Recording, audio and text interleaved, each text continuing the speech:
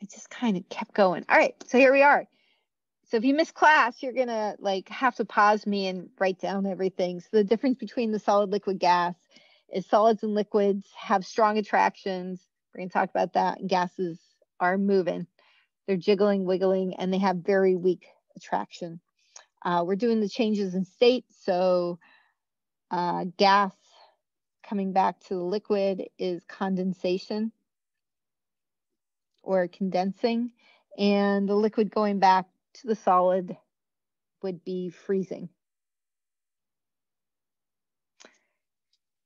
So there's two more. We can skip the liquid. So if a solid, if you have just the right pressure and just the right temperature, you skip that state. Does anybody remember what the name of that is? The word? Sublimate. It is. So it's sublime or sublimate, sublimation. The word sublime, it's really sublime. So a solid never gets wet. That's why dry ice is called dry ice, because it doesn't get wet. It skips, it goes through sublimation. And then the other direction, again, not getting wet. This is just as an example, this is what snow is. If the temperature, so over the weekend, if you're up on Mount Hood, it was snowing apparently. Not today, but there's a lot of snow up there. This is called, does anybody remember? It's depositing a solid out of thin air, so deposition. All right, one more question here. Is it exo or endo? So what does exothermic mean? Losing heat. Yeah, that you're releasing heat or losing heat. And endo means into, so absorbing heat. So hopefully you all know that. Hopefully that's one of the pieces. So absorbing heat is going, I guess I should do it. The absorbing heat is the purple, going in the forward direction. And exothermic was going in the reverse direction here. So condensation is exothermic. You're actually giving off heat to the surrounding. All right, dihydrogen monoxide is special for more reasons than I could put here. It is the molecule of our life. A lot of the special has to do with that bond angle. So we have the oxygen in the middle, and so it has that bent. And also that it is very polarized. So we're going to see a special category when we get to the second page on this one. In terms of states of matter, something that is unique, and I'm pretty sure of all the natural substances, this is the only one. The liquid is denser than the solid.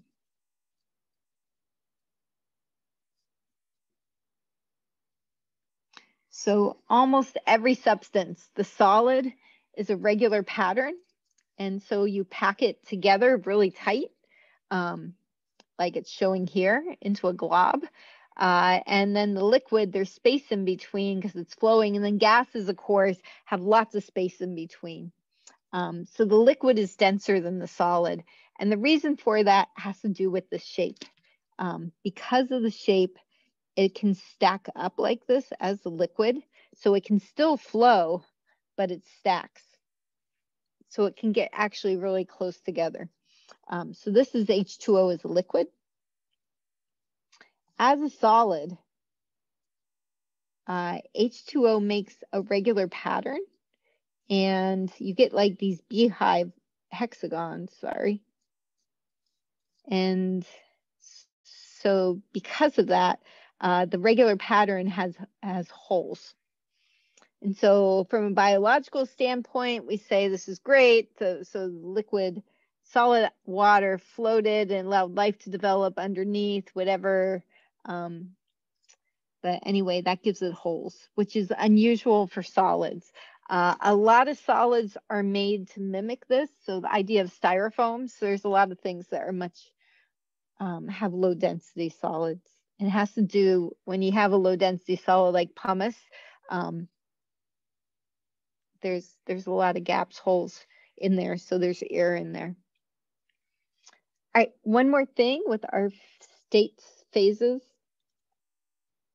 is this is a phase diagram, and it's showing, this one's nicely labeled, so solid, liquid, gas, or over here, solid, liquid, gas. This is the triple point. And the triple point is where all three phases exist at the same time. Now, this is CO2. And if you look for, this is pressure. We're going to talk about pressure probably next week, not today, and temperature. But you have to get to an extremely low pressure to get to the triple point for water. But if you look at it for CO2, it's a pressure of 5. That's huge. So regular atmospheric pressure is 1. And so we're at a really high pressure here to get to that point. And so if we're here at room temperature, that's what the dots are showing, that's here. And so that's why CO2 is going to go between the solid and gas, and it never forms into the liquid state. We have to get to a higher pressure, and that has to do with the shape of the CO2.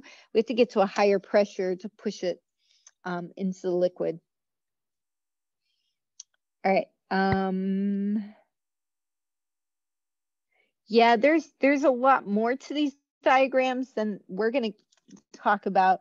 There is a point called the critical point, and beyond that, or on some of them, it seems to be called something different every couple months. But beyond that, you don't have phases. There are more than 3. There's 9 phases of matter now, and they seem to be adding new ones all the time.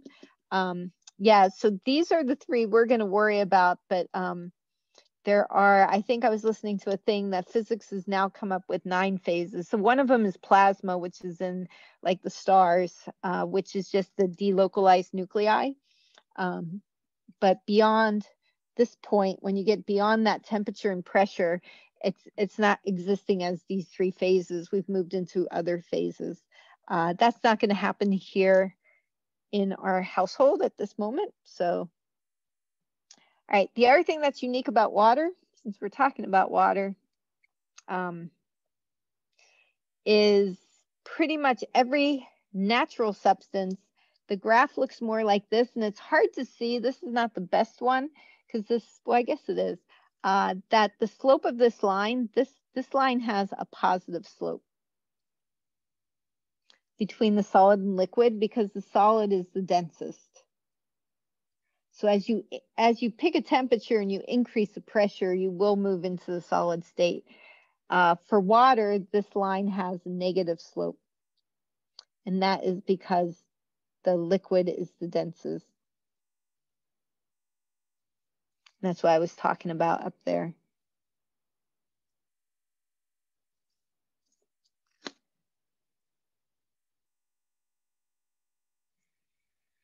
All right. Any questions?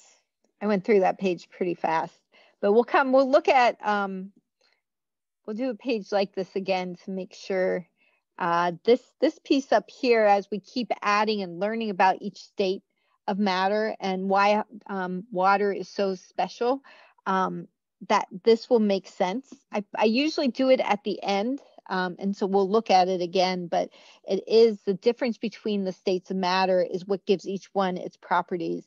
And you actually know these things, right? That liquids flow. Gases have a lot of space between them. So they're mostly, that's another thing you can add to gases. They're mostly empty space. But I want to remind you, when you go into space, there's more empty space in every atom in your body than there is in space. But it's not actually empty. That's where all the potential is happening. All right. So this is not on your celebration. Thank you. Nobody asked me that. Somebody's probably thinking it. This will be on celebration 2. So celebration 2 will be about solid, liquids, and gases.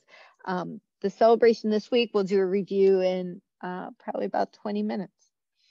So this is for study set 5, which is next Tuesday. today's Tuesday, is about intermolecular forces. And it determines if you're a solid, liquid, or gas, which is, and other properties of it. So it is always abbreviated IMF, and it stands for intermolecular forces. So the best diagram on here to show you this is right here with the water molecule. Inside the water molecule, those are covalent bonds. That is what this midterm, this celebration is about, is drawing the molecules. What we're going to move into is the attraction between molecules. And so you can see there, those are the IMFs. And they are always shown with dots. And what they are, in 2 words, is intermolecular forces are an electrostatic attraction. So electrostatic means positive, negative attraction. So we have a positive somewhere attracting to a negative. So chemistry, there's several forces in nature that we believe in. Doesn't matter if they're true or not. And the one chemistry really focuses on is the electrostatic positive and negative. It's that whole duality that we can thank Descartes for introducing duality and everything.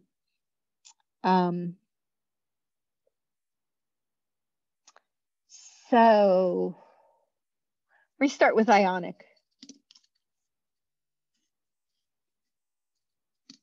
Again, I'm used to having the huge chalkboard, and so, which I'll have again eventually. Ionic, you guys already know. Ionic is going to be a metal and a non-metal. So when we see from 2 different sides of the periodic table, and the metal is the cation, so it's a positive, and the non-metal is negative. This is going to be our strongest because we have a true positive and negative. All right. Now we're going to skip. We're going to skip down to dipole. And the reason for that, we're going to write something with the H bond. H bond stands for hydrogen bond. And an H bond is an extreme dipole. So to understand that, we're going to skip down to dipole, and then we're going to come back. With this chart, the order I put them in is showing from strongest to weakest.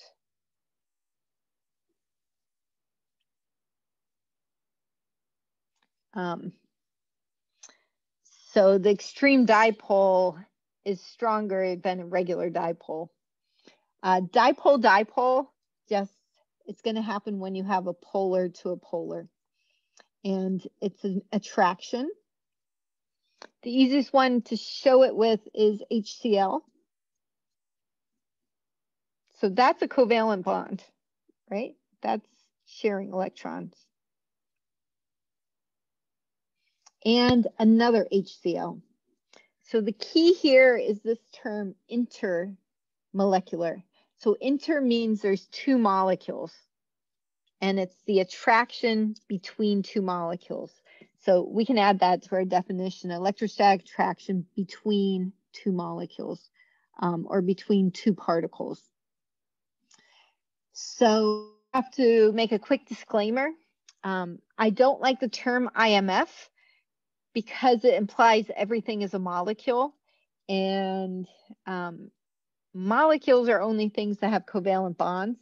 So ionic is not technically a molecule. Unfortunately, so I started calling them interparticular forces, and it didn't catch. And so I eventually got rid of calling them that and went back to what everything calls it. It was pretty much once Google and YouTube took off and everything on there is IMFs. You may run into an IPF question somewhere, and that means IMF. You would only run into that in my class. I attempted to change the world. Right. All right. Remember when we showed the positive? This is something you've seen me do. The hydrogen has the area positivity. This is very different from ionic, where you have a full positive and a full negative. The electrons have transferred. This is just an area of positivity or negativity. But on our second molecule, we also have an area of positive and an area of negative. So this goes back to the study set. And you've seen this question keep showing up on the study set where I have you guys show the negative and the positive areas, or it asks that. Those negatives and positives are going to attract, just like they do with ionic. They're just not as strong. And so we show it always with dots. It's always going to be a positive for a negative. So anything that's polar is a dipole-dipole. They repeat themselves because it's between two polar molecules. I'm just going to call it dipole. Some students will call it a dip-dip. That's kind of up to you. So we're going to take a step back. We're going to do an extreme dipole. And the extreme dipole, remember NOF? Oh, I was going to wear my gnome hat today. Dang it. I'll remember next Tuesday. You know, all the sunshine. Working in your garden makes you think about other stuff. So I put a little G in front of this. So NOF is the hat that a gnome wears. Oh, I have one here. Always prepared, right? Here we go. They're always pointy. They don't have to be pointy. So nitrogen, oxygen, fluorine. What's special about those three? Just know this for your midterm, for your celebration. They're very greedy. They are very greedy. These are the greediest of them all.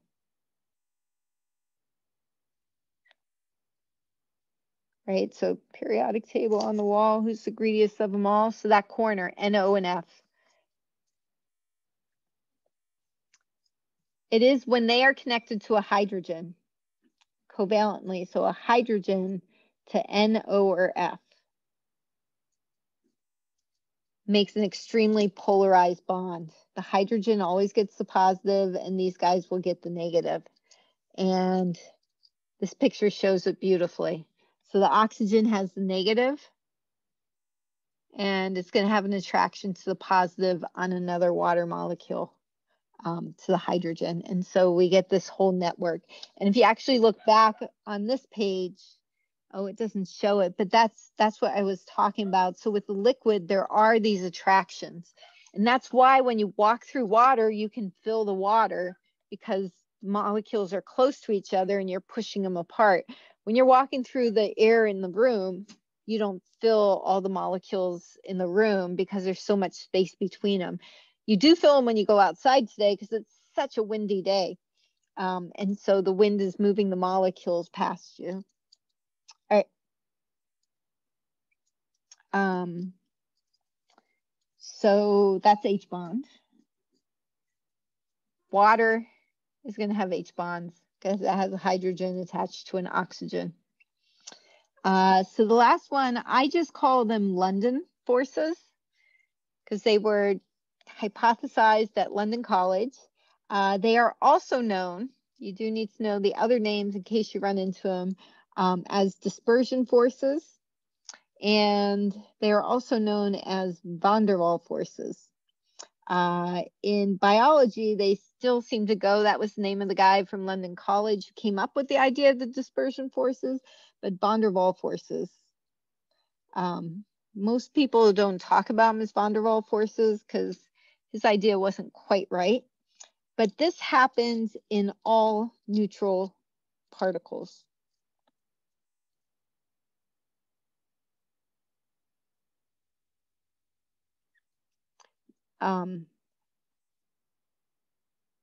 So something that has hydrogen bonds also has London forces. It's just 99.9% is the hydrogen bond. So we ignore the London. Same with dipole. Ions do not. So the key is that you have to be neutral. Where we're only going to see these is something that is nonpolar or an atom. And this picture actually shows it really nice. So remember, the center of our atom is the nucleus. So that's the central sun. That's where all of our potential, there's so much energy there. And the electrons are out there with their pulses. What happens in dispersion is you get this momentary dispersion where the electrons are all to one side of the nucleus. So if we had 2 atoms of argon, and you have the nucleus in the center, and the nucleus is positive, right, in the center, and you have a momentary dispersion of the electrons to one side, you are going to have this attraction between the electrons of one atom for the nucleus of the next atom. It is extremely weak. I should put that in another color.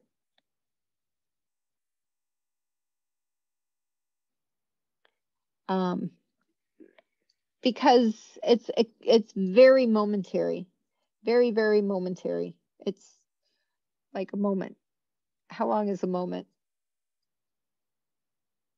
You know, in most languages, it's something we lack in this language.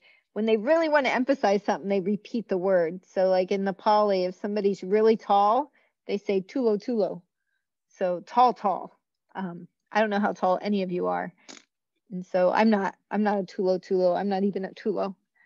Ong is little, so I'd be an ong ong, the gnomes, little. However, if you get enough of these, and this only is in London, you can do a lot with them.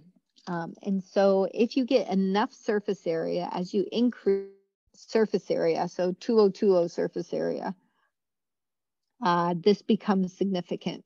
You increase the London, and it can actually become mightier than the ones up above.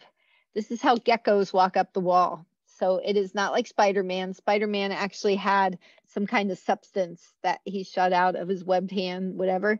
Geckos, actually, they've studied them, and there's nothing. There's no sticky stuff. If they look at them under an electron microscope, they're little paws. I don't know, what do they call them? I guess paws.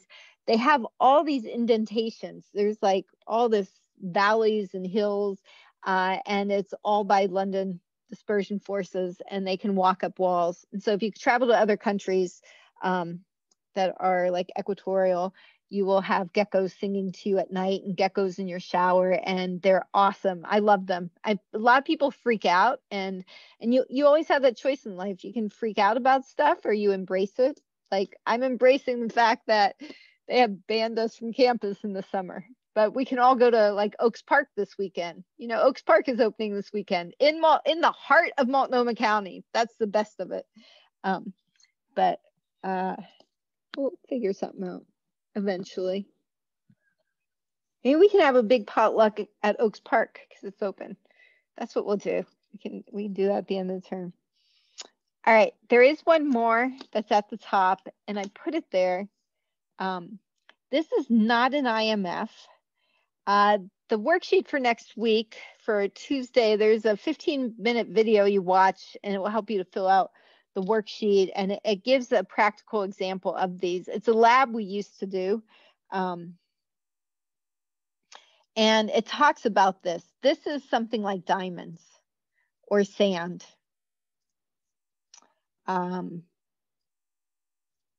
This is all covalent bonds. In a diamond, every carbon atom is covalently bonded to 4 other carbon atoms. There's no intermolecular forces. So these are not IMFs. I mention this because this is actually a huge point of IMFs. IMFs are just attractions. And we're going to talk about it, and I'll say ionic is huge and H bonds are huge. There is no comparison to sharing the electrons. So a covalent bond is like your arm attached to your shoulder. You cannot jiggle and giggle your arm off. You can jiggle and giggle and laugh as much as you want. You might fall on the floor, but your arms and your legs are still attached to your body. If you were holding hands and you start laughing, especially do this with kids, because kids laugh really good. They still know how to laugh. You will eventually lose holding on to the hands because you're laughing so hard. And that's what this is. This attraction, if you increase, we'll do it here. If you increase the kinetic energy, the jiggles, you will break, you will overcome, you will lose the IMFs. So this attraction in between, and it's going to become a gas.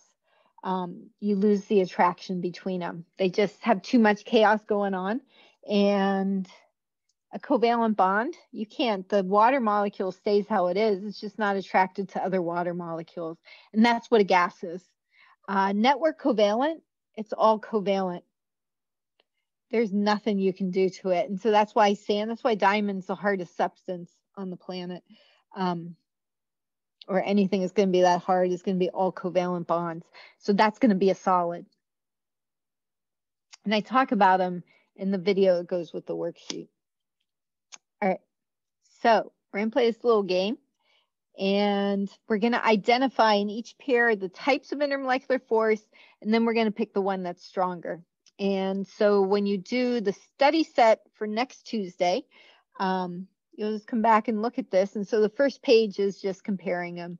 And then I think the second page is some of the stuff of states of matter. All right. And then the worksheet, there's going to be, it's a short video. It is only 15 minutes. It's why I'm not going to remake it, because I don't think I can make it in 15 minutes again. So these guys are nonpolar. If they are nonpolar, we're saying, oh, which one has the stronger IMF? So they're both London. If they are both London, somebody always wins, by the way. See, you're not going to end up with a tie. They're both London. You look for the higher surface area. Meaning, which one of these is larger? Well, thankfully I have this. And we're comparing bromine and chlorine. Bromine's larger. It's lower down on the periodic table. So bromine's going to win. Oh, sorry, it's bromine and fluorine. Bromine really wins there. This is not an H bond for fluorine because there's no hydrogen. H bond, you have to have the hydrogen. So just fluorine to fluorine, it's nonpolar. All right, on the next one. You see that nitrogen followed by a hydrogen? As soon as you see that, this is the only thing you get from this lecture. That's an H bond. This is one of the big take-home things from the term. H bonds are special. H bonds like water, because water has H bonds. This one is polar. So why is the first one, the HCN, not an H bond? There is a hydrogen and there is a nitrogen, but it's not an H bond. Is it because the hydrogen will connect with the carbon and not the nitrogen? Yeah, the carbon's there in the middle. And so an H bond, the hydrogen has to be on the NOF. So it has to be attached to the NOF. And so the H bond wins. You don't have to tell me, when I say explain briefly, if you say polar, polar is dipole. So the hierarchy here.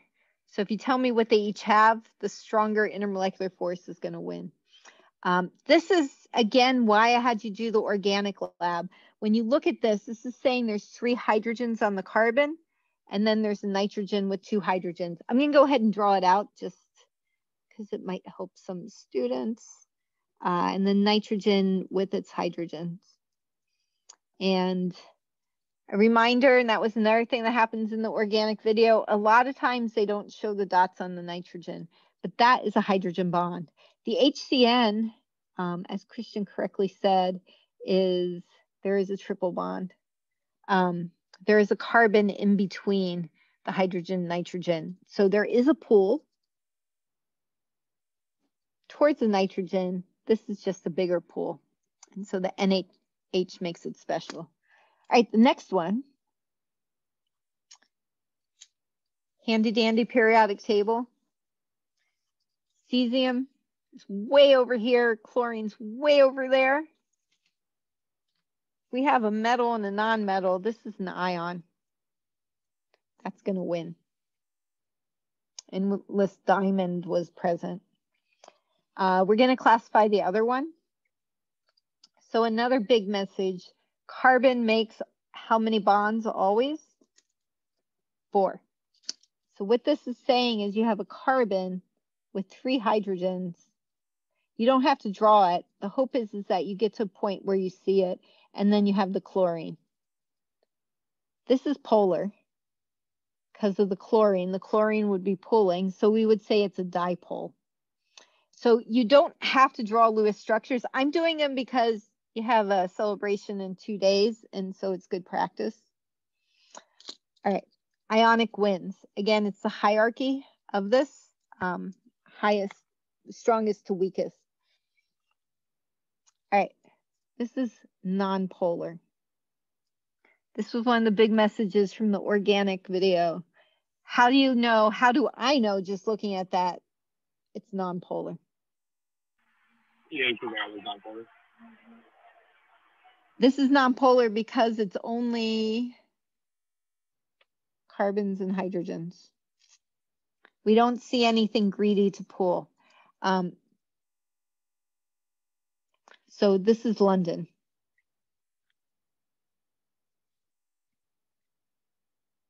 The other one's got the oxygen. The oxygen's going to win.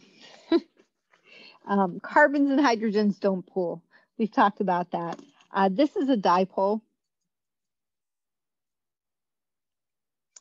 It is not an H bond. Why is it not an H bond? Because the O is not on the H, is on the C. Yeah, the H's are on the carbon. Again, that was the other big reason for doing the organic lab is so as we move on, we're going to run into these molecules that you want to be able to look at them and see what they are without having to draw them. I am going to draw it out just for the heck of it. But this is a carbon with carbon makes 4 bonds. It has the hydrogens. Then we have an oxygen. Then we have another carbon with 3 hydrogens. So we write the hydrogens after what it's attached to. The oxygen, though, would have dots, and so this would have a bent. That was a question on the first lab. The dots on the oxygen, you can draw it however you want, but it's a tetrahedral bent. And so there is a pool for the oxygen. All right, the next ones are only carbons and hydrogens. Right, so they're both nonpolar. If they're both nonpolar, you look at surface area. So they both are 1, 2, 3, 4 carbons. But what's different is the shape. This one is going to be, the first one's going to be the zigzags. And the second one's going to just be like that, like a little Y. So this one has the higher surface area.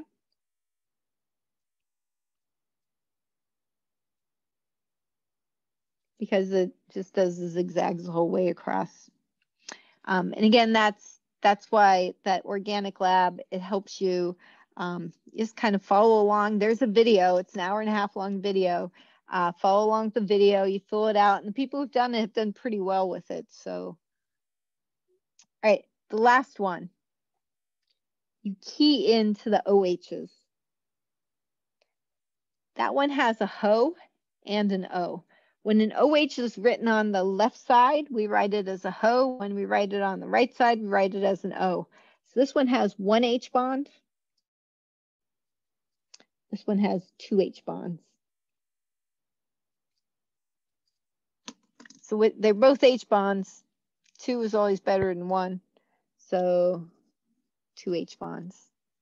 So for reasons, that's all you have to say. Questions? All right. So I'm going to pause this.